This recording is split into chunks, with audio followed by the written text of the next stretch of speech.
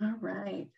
So to start off, we're going to do a few housekeeping items. Please keep yourself on mute for the whole presentation. We have so much to cover today. We have so much content and some brilliant panelists here with us. We will be recording the event and posting it online afterwards. We'll follow up with an email with the link to that video, plus possibly a Q&A afterwards if we don't have time to go over a Q&A. For questions, please put them in the chat. Nicole Reeve Parker is here and will be answering questions in the chat, or at least accumulating them so that we can answer them in a Q&A. If you have a sensitive question or you'd like to privately send a message to someone, Nicole can accept your private message so you can have privacy with that question. Like I said, if time permits, we will have Q&A at the end of the panel. But with all of the wonderful content that we've been going over, I don't know that that will happen. Just don't worry, we will send out a Q&A doc afterwards with the link for the recording. Before we begin, we do want to acknowledge that we live and work on the traditional territories of the Duwamish and coastal Salish peoples, and that we occupy this land. While we recognize that this acknowledgement does not replace authentic relationships with Indigenous communities, we hope that it honors with gratitude the land and the original inhabitants. Also today, we'd like to introduce CART. We are having communication access real translation performed on this event. Ian, did you want to talk about this a little bit in depth? Ian is our manager of Disability Services Office and is the one that organizes these events. Yes, thank you very much. And I'll give a full introduction in a later slide, but this is Ian Campbell, manager of the Disability Services Office. I just wanted to say a word about CART. CART is really essential to creating inclusive programs through universal design. It assists individuals with hearing-related disabilities, auditory processing disorders, and learning disabilities, as well as it grants better access for English as a second language learners. And we've all been in environments such as airports or hospitals where there are acoustical challenges, and we want to tune into a program on the screen, and captioning is critical to being able to do so. Just a little bit about, let's see here, Patricia, thank you for providing services today. Patricia is our CART captioner. So these individuals are live stenographers. They usually start off as courtroom stenographers. They use specialized software to capture auditory aspects of a program and provide a word-for-word transcript. They usually require prep materials ahead of time, create a specialized vocabulary in order to provide an accurate work product. These individuals are in very high demand, and they're very important to us at the university. And if folks are interested in providing captioning services at one of their events, you can contact the Disability Services Office at our website, at our general email address at dso@uw.edu.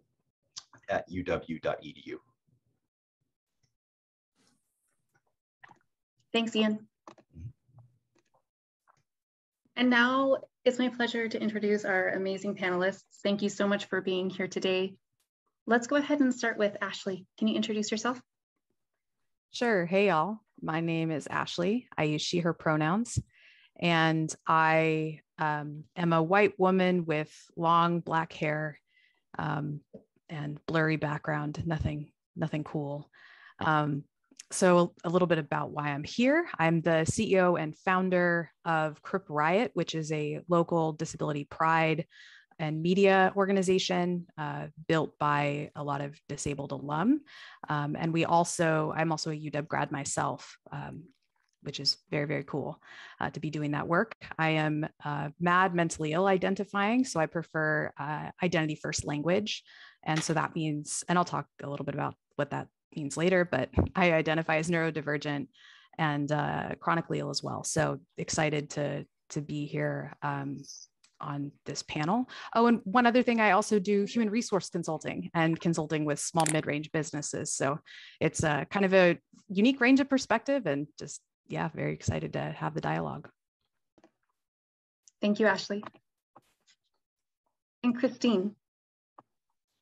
Hi, everybody. My name is Christine. I use she, her pronouns. To give a brief image description of myself, I am an Asian American woman with long brown hair, and I'm wearing a white, kind of multicolored top, button down with a blurry background.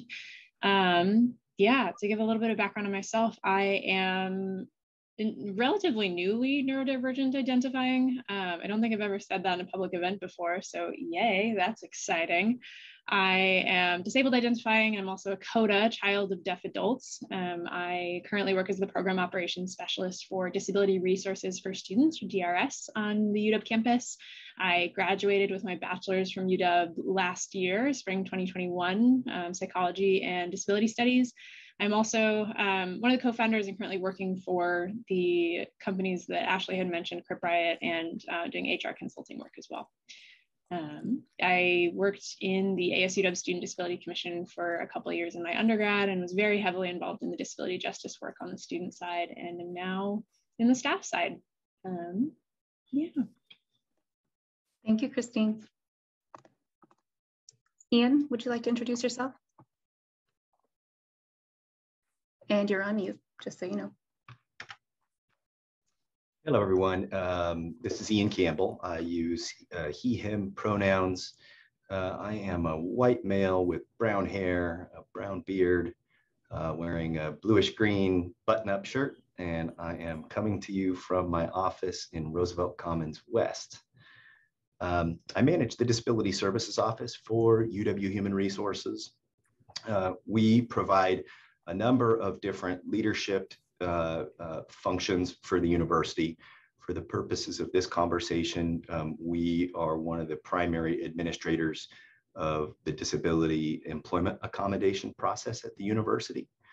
I've had a number of different professional opportunities to work around neurodiverse populations. I supervised a program supporting university students at Central Washington University with on the autism spectrum disorder. As well, I started my career as an ADHD coach, so coaching individuals who had sort of executive functioning issues. My personal experience, which maybe I'm most proud of, I had the opportunity to coach the Kittitas County Cougars Special Olympics basketball team years ago, and we had a second place finish in the regional championship, and the majority of our team was neurodiverse. As well, I have a 17-year-old son who is neurodivergent. And at the age of 17, he has his high school equivalency and is taking classes at Seattle Central Community College. So. Thank you so much, Ian. Sure. And Kels. Hi everyone, my name is Kels Rizzo. My pronouns are they, them. I am a fat, queer, neurodivergent person with short brown hair shaved on the sides. I'm wearing a light blue shirt and have a purple wall background because I am in the D Center today, the Disability Center here on campus in the Hub, where I work as a student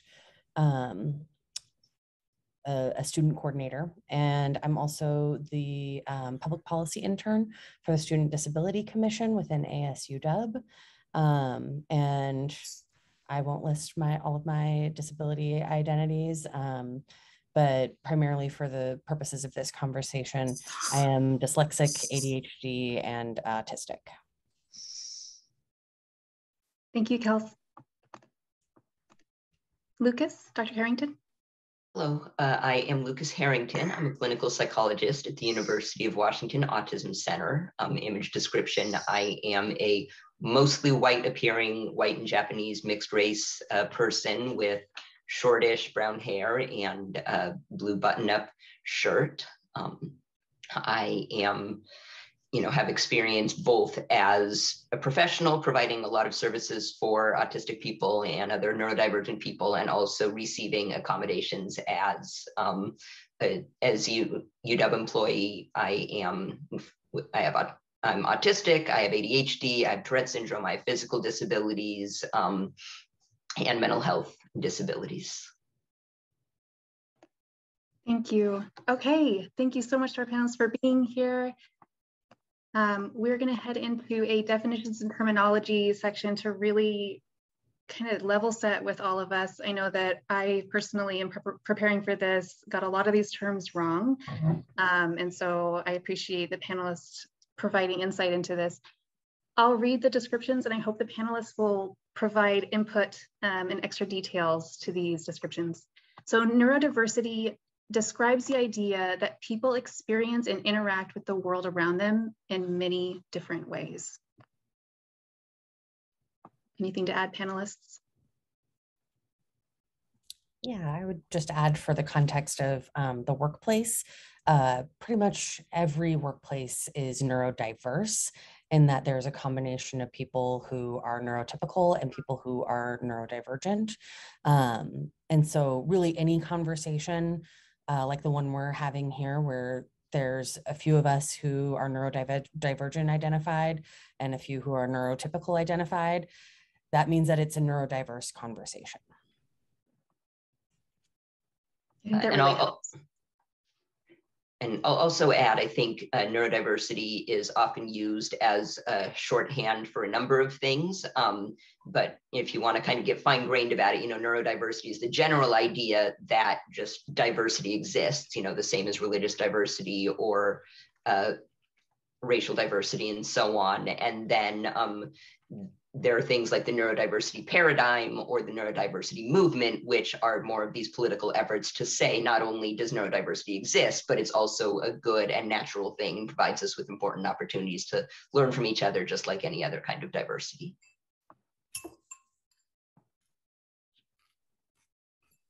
Great. Neurotypical. Neurotypical is a descriptor that refers to someone who has the brain functions, behaviors, and processing considered standard or typical. Dr. Harrington, Lucas, you wanted to add to that quote, and that's according to cultural norms and social role expectations. So I thought you might want to speak to that a little bit. Yeah, basically what's considered standard or typical is going to vary widely depending on what culture you're in. There's going to be lots of different expectations depending on what your role within a culture is. Expectations for girls growing up are often going to be very different from expectations for boys, or more likely expectations based on the assigned gender. And I would also like to add that neurotypical is not one single thing where everybody performs at the exact same level. There's virtually everybody has some degree of variability where they're stronger in some areas and not as strong in other areas. But if you're neurotypical, then that variation is not falling outside of what we kind of think of as normal variation. Like you might get somebody where they're like, okay, yeah, math is a little challenging for me, but maybe it's not reaching the level of a disability where they're going to need accommodation. Whereas neurodivergent usually means that your experience is falling outside of the norm of what's going to be supported in an environment where everybody assumes that you fit these norms. Thank you, Lucas. Any other panelists want to add anything to this definition? Thank you. All right, neurodivergence. Neurodivergence is the term for people whose brains function differently in one or more ways than is considered standard or typical. Common neurodivergence include autism, ADHD, dyslexia, and bipolar disorder. Any additions from the panelists? I'll add that and panelists feel free to correct me if you have other ideas on this, but I think that within neurodivergence, there are even kind of subcategories of identity. So you've got folks that identify maybe as autistic, or you've got folks that identify as mad or mentally ill, or as a person with mental illness. The point is that there are many people who identify as neurodivergent who may also have other neurodivergent related identities, depending on what their contexts are. Yeah, and I think just what I would add to that is, thank you, Ashley, for that, is it's like many disabilities, something that it's not necessarily something that you're born with. It is our brains are changing, right? And it's something that even things like trauma can show up similarly as these traits. So as traits from these other types that we see listed here. So it's not necessarily something that you think of as being like an inherited or genealogical requirement in order to be neurodivergent. And I think we'll probably dive into this more later, but I also want to add that none of these, being neurodivergent is not require a piece of paper from a doctor that says you're neurodivergent. There are so many different levels of privilege that comes along with being able to access that type of diagnosis. And many of those types of diagnoses are extremely expensive, even for people who have insurance or have access to that. And so people who self-identify as neurodivergent are just as valid as anybody who does have that medical diagnosis. And I will back that up as a person who does autism evaluations and does those formal diagnoses. It is extremely rare for me to see someone self-identify and I am not sure that I agree with them. It is, for every person I see where they've self-diagnosed and I'm not sure I agree, I'm probably seeing 20 or 30 people in my professional personal life where I agree that their self-diagnosis is correct, but they're having trouble getting other people to take them seriously. So I put a lot of weight in, as somebody who does these formal evaluations, I strongly endorse self-diagnosis for the reasons that you're saying. All right, well, this is already turning into a rich conversation, so I'm going to try to get through these definitions so we can get onto the questions, but really important, and Ashley, I'm hoping you'll speak to this, people first language or identity community language. This is something that I trip up on all the time, so this is going to be really illuminating for me and hopefully for our group too. Yeah, so I think a lot of times we get taught only use person first language. It was something that I even came into the disability studies program, and that was, the prevailing narrative. But among disabled people, there is a growing movement to use identity or community first language because it's a way of kind of centering that part of yourself. I think that when we kind of emphasize this person with a disability, it's I'm not my disability. But for a lot of people who have a disability, it shapes our experiences. It's a huge part of our lives. And so the community we're seeing, and every community is different in terms of whether or not they tend to prefer one identity versus another. I know there are a lot of people that maybe prefer person with a mental illness over identifying as a mentally ill person. I personally prefer identity first. So it's just kind of some food for thought in terms of how do you within your own identities, what do you prefer? And how have these identities shaped your contexts and experiences? And Ashley, for those of us who care about or work with folks, what is the best way to learn about how they prefer to be referred to? It's not a bad idea to ask, should they, should you want to understand what people prefer and want to try and make sure that we're being thoughtful. There's no wrong way to identify in this context. So definitely there's some great memes out there about neurotypical people policing the language of neurodivergent people. So don't do that. Don't be that person. Recognize that there's a lot of diversity even in terms of how people prefer to identify, and it's a very personal thing. Great, thank you. This definition is internalized ableism. Internalized ableism is when a person consciously or unconsciously believes in the harmful messages that they've heard about disability and applies them to themselves. don't know if the panel wants to add anything. I will add in, sometimes that also gets applied to other people. Sometimes something you see with internalized ableism sometimes is people trying to position themselves as, well, I'm one of the good ones. I'm not like those other disabled people, and trying to distance themselves from people that they do see as fitting the more harmful stereotypes. And so, just people buying into these negative messages about disability causes a lot of strife, both for themselves and in their relationship to their community.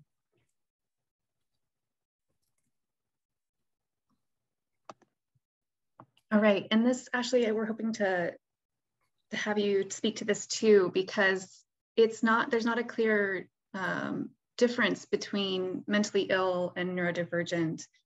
It seems like there's a lot of crossover. So I was hoping that you could speak to this, like what's MAD, what's mentally ill, and how is that different than neurodivergent? How is it the same?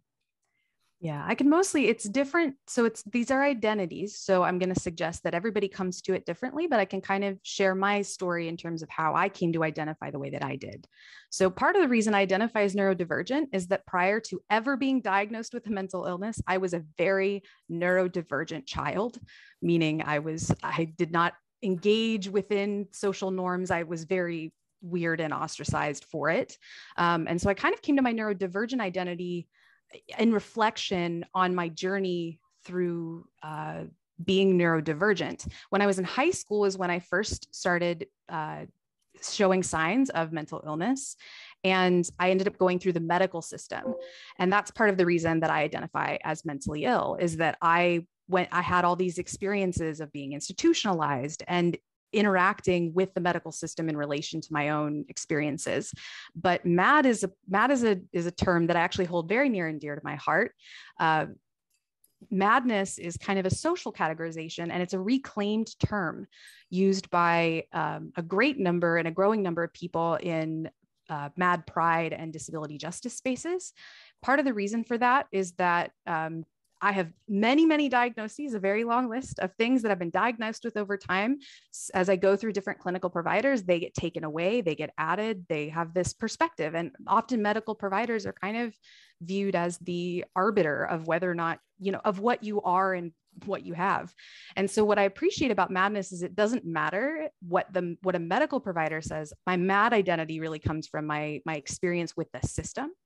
It's relates to my experience with my community, and it is a way of suggesting that my madness exists independent of the medical system. I will also add that I had a great thought on this, but I'm having a neurodivergent moment, so I might come back to it later. But that's, anybody else got anything they want to add? I'll add that these are overlapping but not identical groups.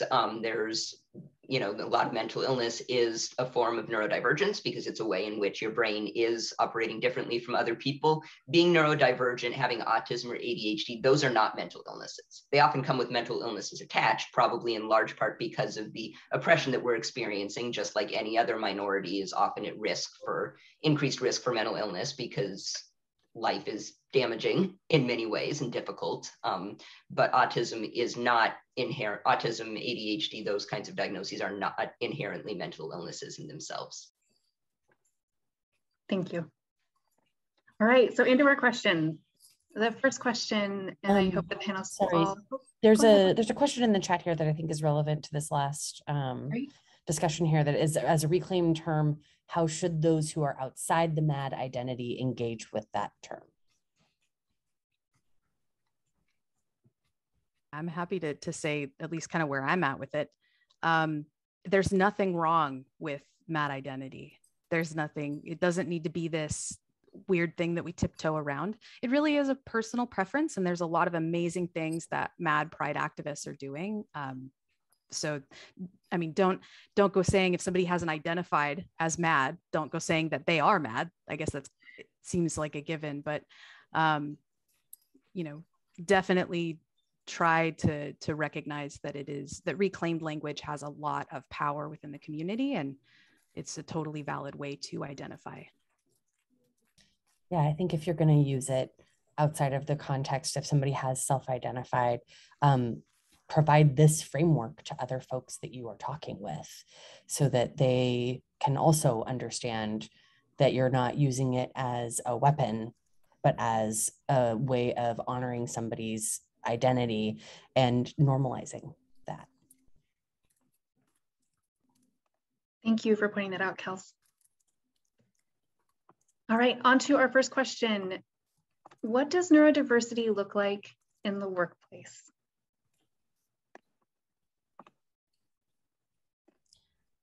If it's all right with the other panelists, I'd like to kind of kick this off. It can look like a lot of things, but I wanted to kind of put some of it in the context. Yeah, somebody just put it in the chat too, feeling like a target. So I wanted to unpack that just a little bit also within the context of the University of Washington. And also I used to be a manager. I'm a second career student. I worked in property management for almost 20 years, as well as campaigns and other sorts of social activism spaces. So they were all very neurodiverse environments, but I think let's dial it back to one of the things that President Kause presented to the Senate in winter quarter was a diversity in hiring report. And it had gone up from the previous year of people who had been hired within the university from 2.3% to 3.6%. And granted, I don't know how often that might be people who at the beginning of the hiring process are deciding to self-identify. I believe that was the context. So not necessarily people who are already existing within the UW community as workers. But I think that number in a state where 1 in 5 people is disabled identifying, that's a really skewed number, right? And a lot of that comes with that fear of being targeted. So just to put this into context a little bit, this is a story I heard from another dyslexic friend. This is not my experience, but I have their consent to share this experience. I actually figured out I was dyslexic a week before fall quarter started through accommodations I was getting through DRS. And they showed me a text button that put it into a dyslexic style font. And it was like putting on glasses. I could actually read for the first time without losing my place every other second, or just the page turning into a word soup. And that's how I learned that there's 4 different types of dyslexia that are most dominant, which we typically only talk about or identify one. And so there's some great resources on that. We'll share that later, but I just want to come back to the point here about like the feeling of safety in disclosing. So this friend of mine who's been dyslexic and was fortunate enough to be identified as dyslexic at a young age, when they first went into workspaces, they would let their manager know, hey, I'm dyslexic. And that's kind of where the conversation would stop, because people were afraid to ask questions that would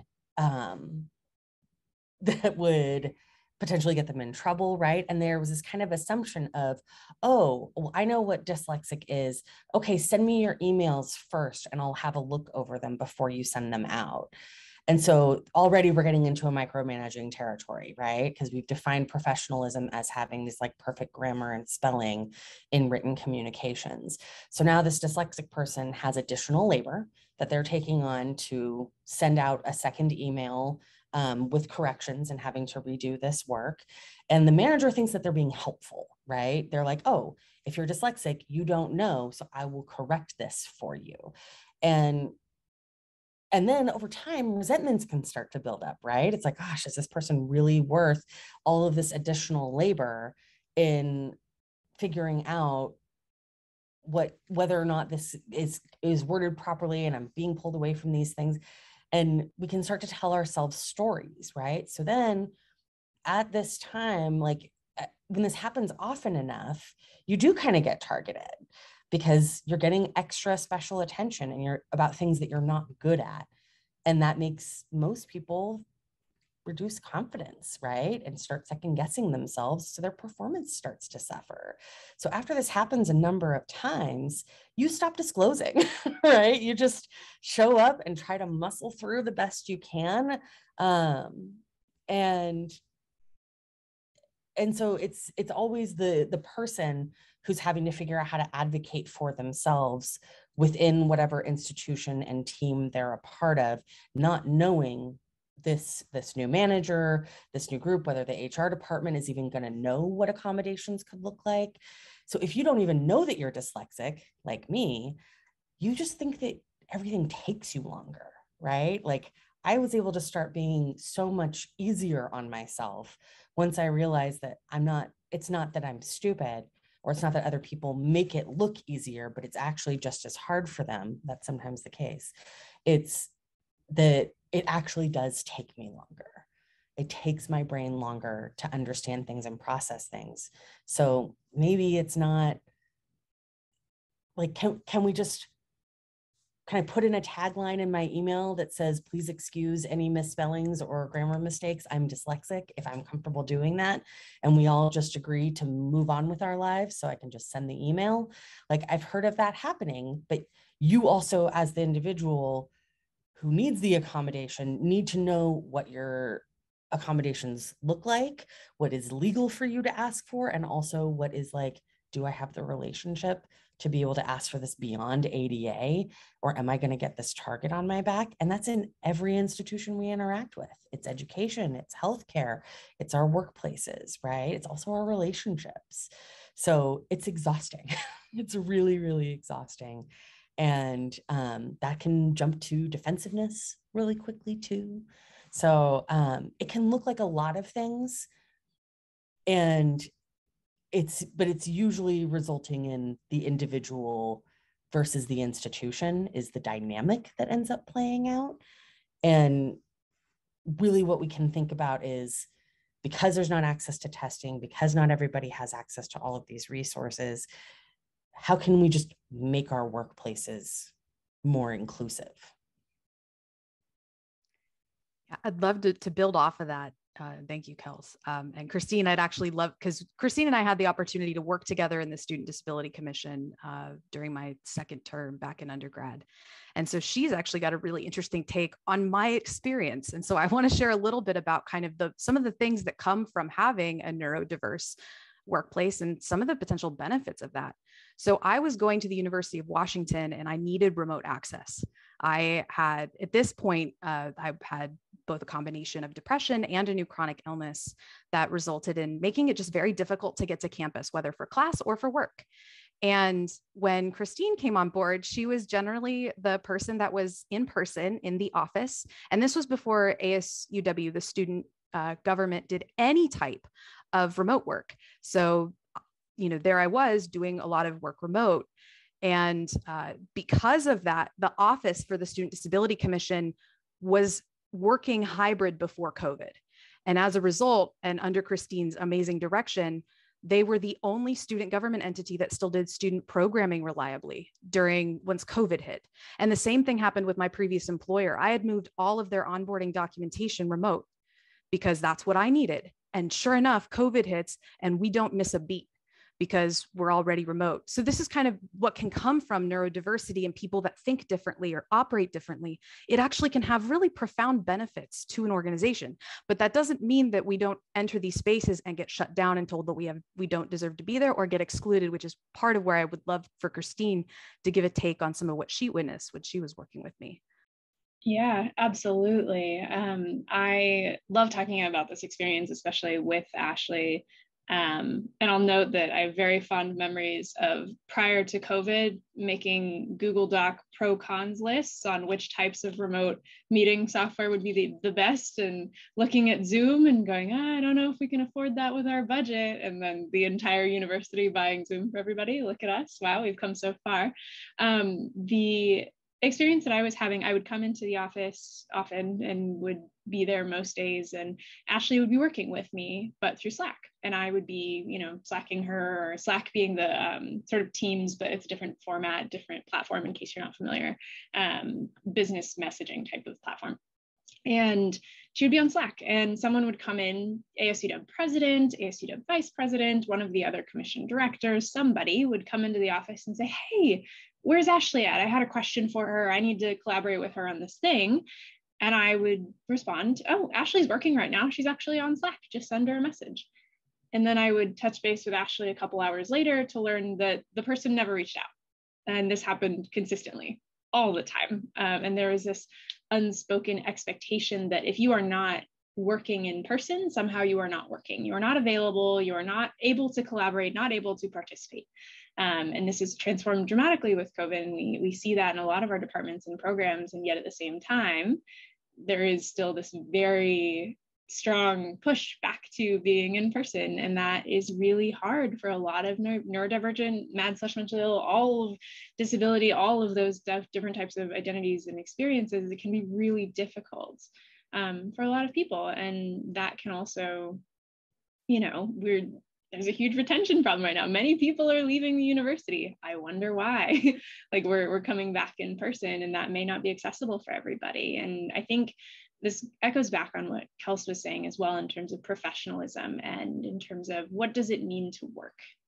For those of you who are listening, who are managers, who supervise a team, maybe you're supervising multiple entities, maybe you're pretty high up in unit administration, you're making a lot of these decisions. I really implore you to take a very solid look at your own understanding of professionalism, your own understanding of work and productivity, and flip it on its head entirely and really get to understand what is the core of what are we doing, what are we trying to accomplish, and can we accomplish it in different ways? Because you actually will probably make your staff members much happier, much healthier, and feel much more supported if we have that greater level of flexibility. Not only just remote work, but also like for me and my neurodivergent identity, I work better during certain times of the day.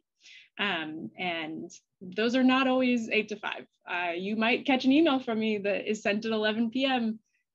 Sorry, I work great at 11 p.m. And there's a tagline in my email that says, if you receive this outside of your business hours, don't feel any pressure to respond. It's just how I work. And that has never been, I've never gotten any pushback for that. And I feel very grateful for that. But there's a lot of workplaces that would consider that not professional. And that goes back to, whose work style are you prioritizing the most? I feel like we're also bleeding into a lot of different answers for different questions that we're about to go into. So I want to make sure that we are somewhat still on this question. Lucas or Ian, was there more you wanted to add for this question? Yeah, I'd like to comment real quickly. First of all, I want to really compliment everyone, especially Kels. Your comments really stood out to me about just highlighting the challenges in the workplace, as well as sort of challenges or limitations around the employment accommodations process. And as an administrator of that process, I recognize those limitations. I can say that at the university, because people have chosen to disclose and request accommodations, there are really high-level administrators and incredibly productive researchers that would, qualify as neurodivergent, that just contribute so much to the university community. It's like at the end of the year, when we look back on the university's highlights for the year, I mean, there's so many productive, incredible contributions coming out of this group that we're talking about today. It's really phenomenal. The other thing that I'd like to comment on is sort of from a best practices in employment accommodation for managers out there that may be listening right now. If someone comes to you and discloses, I'm having a difficult time with this job function, I would recommend that you not assume that this person, has a disability or is neurodivergent, and I wouldn't assume what they need. I would simply ask, how can I help you? Just that simple. Is there anything that I can do to help you? And allow that person to choose to disclose or not disclose, or request accommodation, or disclose and not request accommodation. But let the individual drive the conversation. And as well, if someone does disclose, I would recommend that you, just reference the Disability Services Office website and allow them to seek services should they choose to do so. Thank you. That was so much information from that one question. So I'm gonna move on to the next question, unless Lucas, did you want to add anything to what the other panelists have said? And you're on mute, by the way.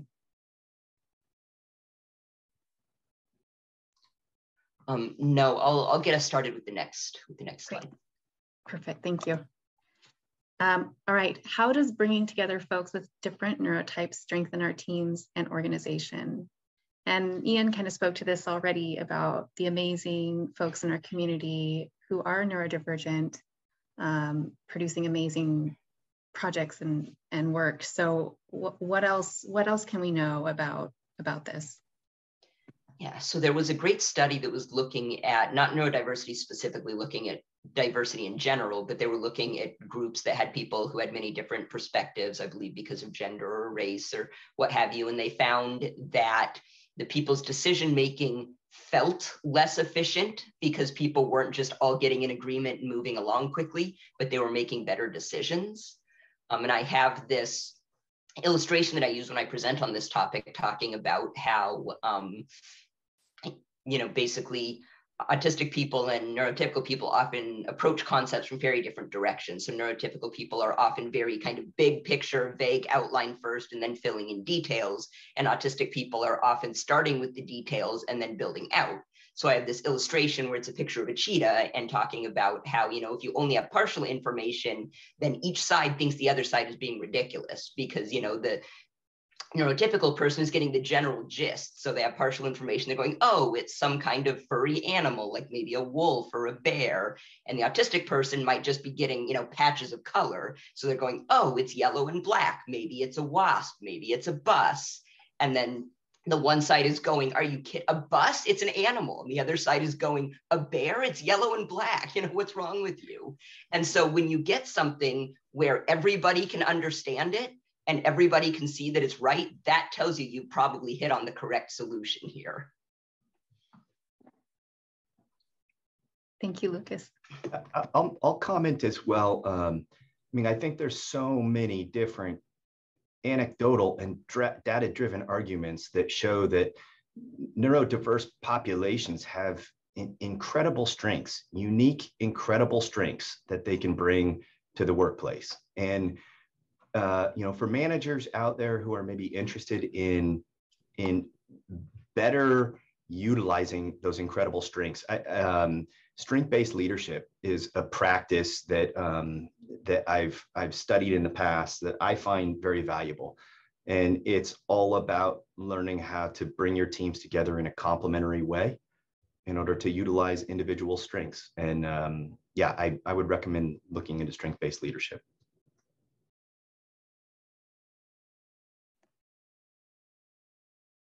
Do any other panelists want to speak to this question? All right, moving on. Next question. What do you wish neurotypical colleagues knew about being neurodivergent? I see a sigh from Kels. This is a big question.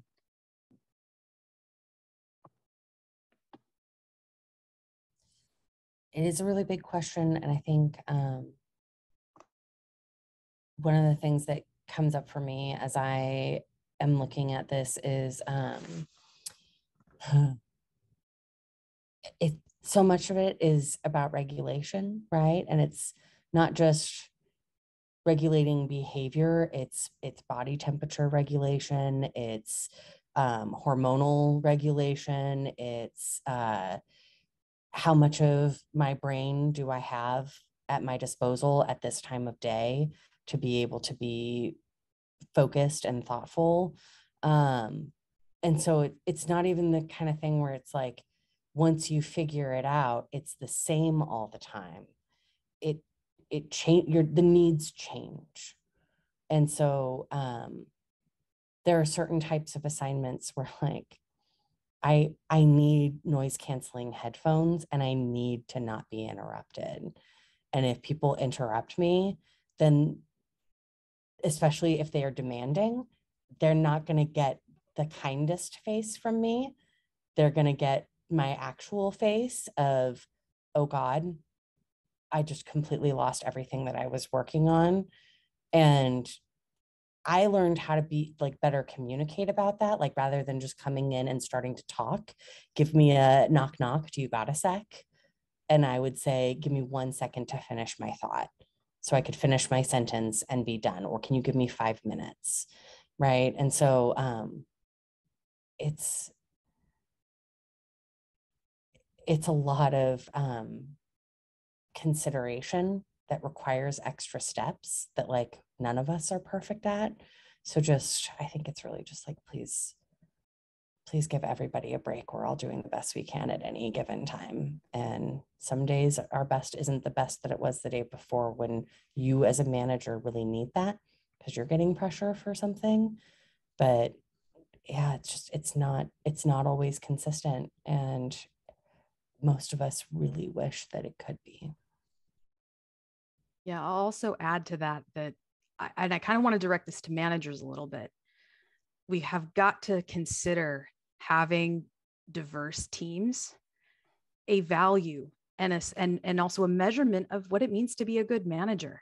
That includes neurodiversity. And that means thinking about, how am I setting the tone for the culture in this space? How am I setting the tone for what normal is and what's expected?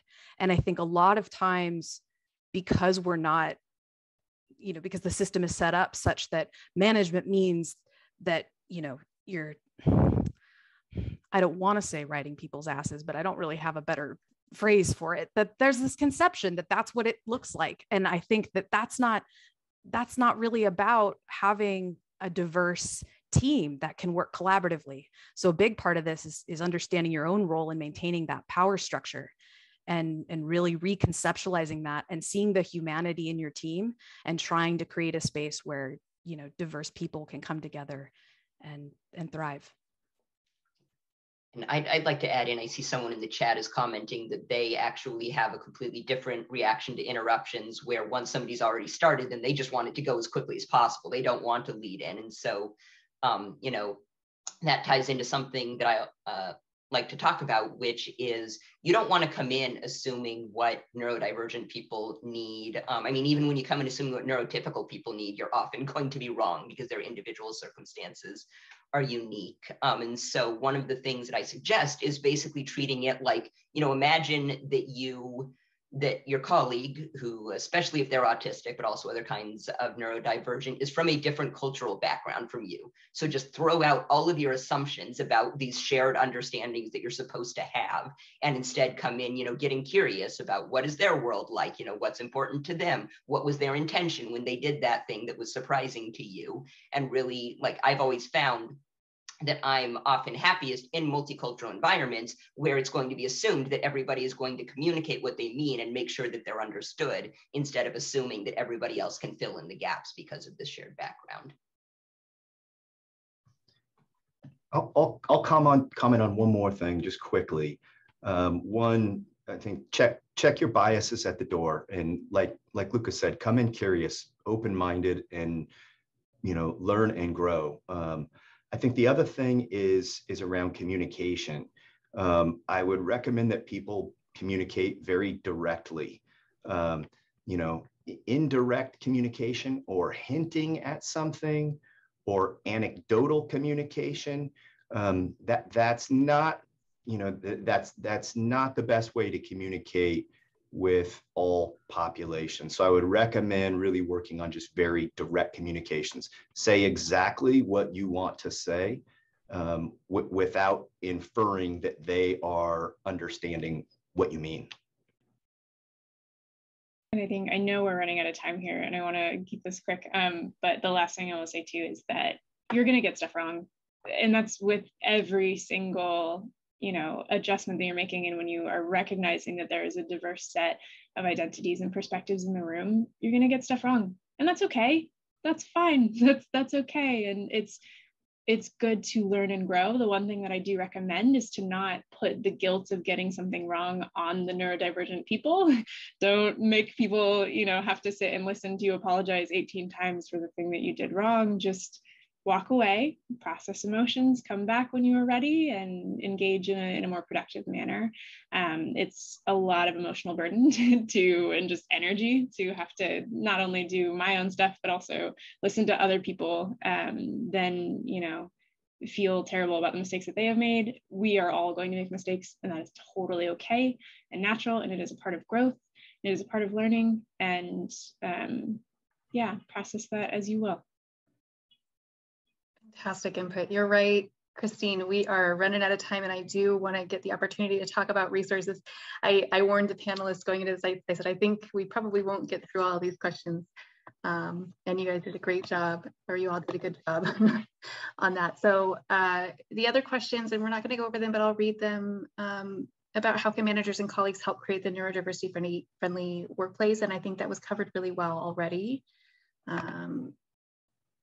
And then there was a point from Lucas about how we can create environments where people are seen, heard, and respected.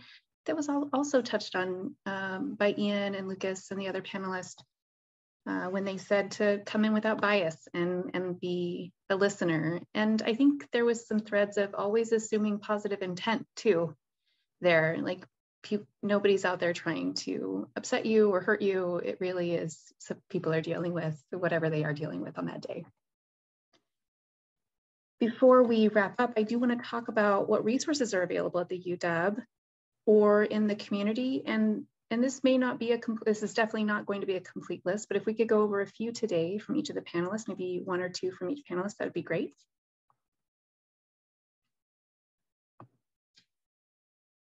Ian, do you want to start? Yeah, sure, I'll start. And I apologize, I can't keep it to one or two, so I'm going to do four really quickly. Number one is the employment accommodations process. The university has a formalized process for coming in, working with employees and managers in order to determine if, adjustments need to be made that would assist someone in being effective in the workplace. There is that. You can find more information about that at the Disability Services Office website. As well, CareLink. The Employee Assistance Program. If someone ever is, experiencing, difficulties in the workplace, and feels like they would need to maybe talk to someone, that's not a supervisor, that's not a colleague, EAS, the CareLink program can be a very helpful resource. Outside of the university, two quick resources. One is the Department of Vocational Rehabilitation. They are able to provide funding at times for different services, coaching, those types of services. They can assist with purchasing technology for individuals. And then the last one is the Job Accommodation Network, which is a great place if you're wondering, gosh, what can I do personally, or as a manager, what can I do to, assist someone in the workplace. The Job Accommodation Network is just a large federally funded resource that has a number of different accommodations. Thank you, Ian. Christine, do you have a couple of resources? I have been staring at this chat for a while, and it's extremely hard for me to hear and read things at the same time. So we're talking about resources. The only thing that I have in my head currently is what I put in the chat, which is not a formal resource, but will hopefully be soon. There's a couple of neurodivergent and disabled staff members who are trying to put together a UW affinity group for neurodivergent disabled folks, trying to figure out if those are together or if we want separate groups, whatever that will look like. But if you're interested in that, please email me, and I will put my email in the chat again for anybody who is interested. There's a ton of other things, but I mostly want to focus on, for those of you who do identify as neurodivergent and or mentally ill, mad, and or disabled, that you have community, because that is, I think, the one thing that made the most impact for me. Thank you, Christine. Kels, do you have any resources? Oh, sorry, Ashley, go ahead. I was just going to throw out there, you can also check out the Disability Pride Swag Stories of Crip Riot, which is an organization started by disabled and deaf alum from the UW. And I put the link in chat. It's cripriot.com. Great. Kels? I have, oh, sorry, Lucas, do you want to go first? Yeah, mine's just real quick. I saw that in the chat that we had a lot of people who were self-diagnosed. And so I want to plug my webinar that we will send around, which is for people who are self-diagnosed, talking about helping you think about, do you want an evaluation? And if not, or you can't get one, what resources are available to you without a formal autism diagnosis? I really appreciate that. Thank you. These two I'm going to recommend for everybody, but especially for faculty or TAs or anyone who is interacting with students directly. There are two books. One is Divergent Mind by Janera Nevenberg. And the second is The Dyslexic Advantage. So both are available in audiobook format. And for free through libraries if you have Overdrive or the Libby app. Divergent Mind is specifically about how Divergent Mind was the first title.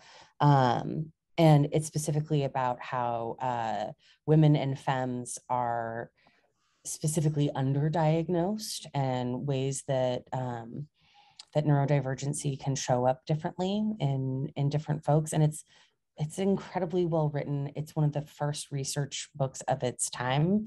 And The Dyslexic Advantage is the second one. That's how I learned that there are 4 different types of dyslexia and how they kind of interact with one another. And just for anybody who is teaching out there, or if you're just teaching people in your team how to learn new computer systems, right? If you're teaching anybody how to do anything, oftentimes what can seem like disruptive behavior to a neurotypical person is actually just the way we learn. So it can be interrupting and jumping ahead because our brains are making different connections. Or it can be like, I'm having trouble following. Can you tell me what finished looks like? And can we work our way backwards, right? Kind of like Lucas was saying earlier, sometimes just how we approach things is different. But if you have ever had that moment where you're like, I was building up to this and you just totally stole my thunder, and you're kind of looking at somebody, or they're like, why are we focusing so much on this one thing? We're trying to move on from this. It's probably because their brain can't move on until they understand that thing better. And so as a student who has to walk into multiple different classrooms on any given day, quarter, what have you, and navigate these accommodations versus how a professor prefers to teach, it is really daunting and really, really hard. So even just understanding the ways that these things can look different, I think can help really build a lot of compassion and understanding in building more neurodiverse friendly classrooms as well. What a beautiful way to conclude this event. Thank you, Kels. We are over time. This has been a huge learning experience for me. I can speak for myself and hopefully for the rest of the folks that joined us today. Thank you so much, panelists, for being here. Thank you, attendees, for being here at this event today and hanging out with us for a few extra minutes over the event time. We will copy your questions from the chat and we'll follow up with an email and a recording. Once again, thank you all so much, and a big thank you to our panelists.